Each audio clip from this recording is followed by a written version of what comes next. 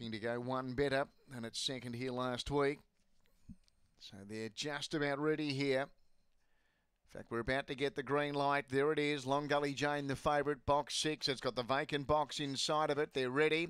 Off they go. Oh, it was last to leave the boxes. Long Gully Jane. Georgia McBain away well. There was massive trouble. Falling heavily was That If. The leader was Georgia McBain from Bangor Dole. Driving up on the inside now. The favourite, Long Gully Jane, took the lead. Firecracker Miss running on. Artistically well back, but Long Gully Jane, well, you had to close your eyes after it missed the start, but it got the job done and got it easily. Firecracker Miss second, Georgia McBain third, then Bangor Dole, Artistic Lee. And I'm pleased to report that If, after a heavy tumble, has got up and chased them into the pen. Long Gully Jane, the winner, number 6. Didn't look good early.